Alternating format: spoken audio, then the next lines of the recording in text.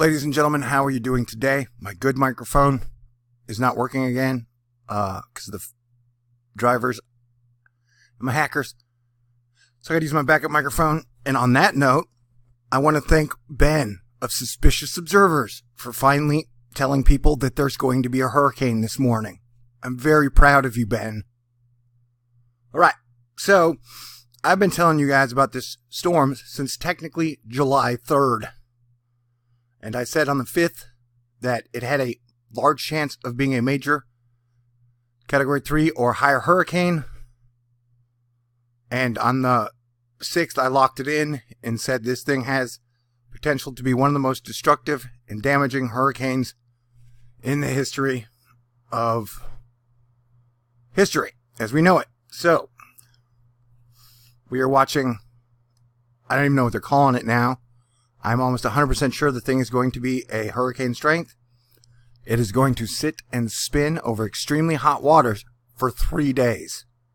As I've been saying relentlessly, this has maximum potential to do maximum damage to places like Texas, Louisiana, Mississippi, Alabama, and Florida. Because if this thing intensifies to a Cat 3 or higher, it will sit and spin massive rain bands out to multiple states. And we can see that it's already starting to develop. I would keep your eyes on it if you're on the Gulf. I would definitely check in every 6 hours with your favorite local resource. Earth moves in big pulses, so it'll pulse up and then pulse down and then pulse up and pulse down. So we gotta stay tuned on this thing. But look at how it's churning out some major rain bands, some heavy flooding already. We're seeing and this was 1916 when gas giants were on the same side. We had one of the biggest July hurricanes ever, and we now have gas giants on the same side, and we have one of the biggest hurricanes coming ever. And so this is New Orleans today, 3.5 days away from our landfalling hurricane. We definitely have a major issue. I don't want to panic anybody, but, you know, New Orleans could get hit extremely hard. This could be an extremely dangerous situation for the people in New Orleans with flooding, rain, storm surge, wind causing power outages. I have a bad feeling it's going to get ugly. I'm sticking with my planetary angular orbital momentum theory, and that's so I have it landing around the 13th. It'll come in, it'll hit this little marsh first, and then it'll come into Emma. That is my guess. This is where it is going. So, the Mississippi River is at amazingly high levels. And so the Mississippi River is already majorly flooded. I've been covering that all year. And so this is setting up to be a major disaster. All the models are now locking in line. This is the icon. Latest versions of what I got. The icon is saying it'll make landfall on Friday. And remember, the good thing is, if the sooner it makes landfall, the less chance it has for maximum intensity. This has a Category 1. Entering Louisiana. This is the gem. On the middle of Saturday, has it basically entering the Texas-Louisiana border. This is the GFS legacy. This has it going to the west, making landfall around Alabama and Mississippi. It has a 983 pressure, which would make it close to a Category 2 hurricane. And then the GFS regular has a 989, bring it into the big toe of Louisiana. And then the King Euro has it at almost a Category 2 hurricane, bringing it into just east of the Texas-Louisiana border.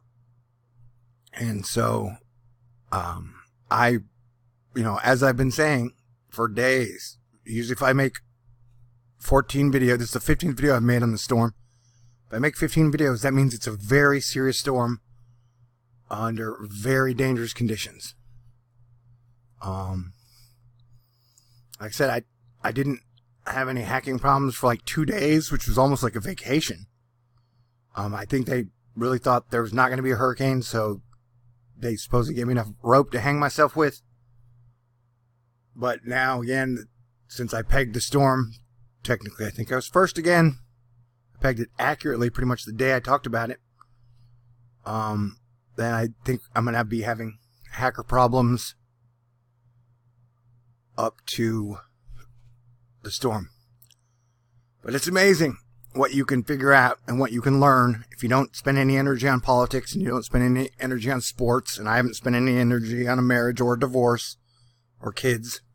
I've just been hyper-focused for 6.5 years on learning this stuff, giving the information that I know to be the truth without any political bullshit salesman bumper sticker. And I've been trying to bring people together. That hasn't gone so hot.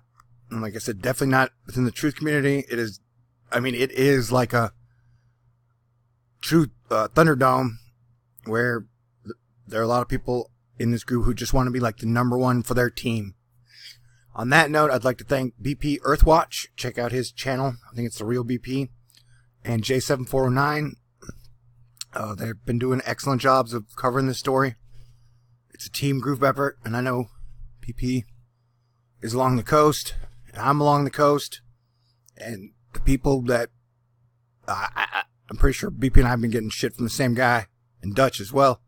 They don't live on the coast, and I don't get the impression they care about people. They just care about being number one and the best. But good luck with that, dude. Okay, so yeah, this has got major potential to be a major disaster, and that if this thing sits and spins, it's gonna bring heavy rain bands from Florida, Alabama, Mississippi. And the really bad news is this means we're going to have a worse. I predicted 2 or more hurricanes this season. And it looks like we're going to have a worse hurricane season than I thought. So we could get hit by 4 hurricanes this year.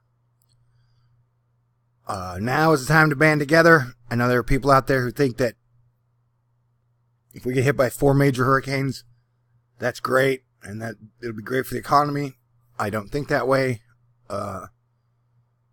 I stand to protect the people, the planet, and the animals. And so these are just scary days indeed, and we are in the thick of it. I'll be bringing you updates as I can. If you could, I'd appreciate it if you supported my channel. I've done everything I can to bring you guys the best information, and I will be staying on this thing non-stop pretty much until landfall, and then I'm hoping to take a day or 2 off. I will be doing night shift from midnight to 8 in the morning for you guys.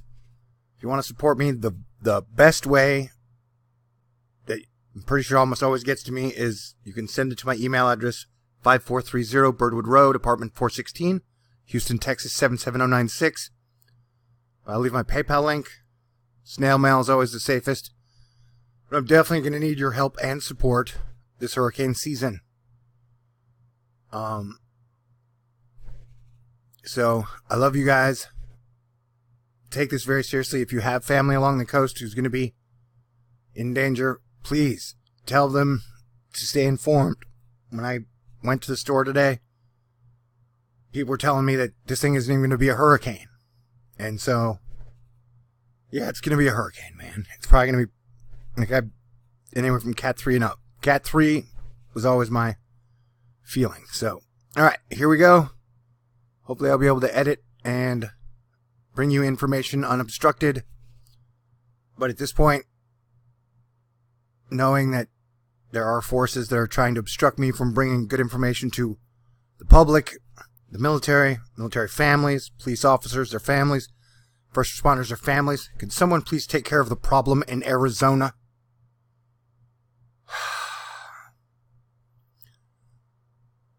Okay, everybody stay cool. God bless everyone. Talk to you soon.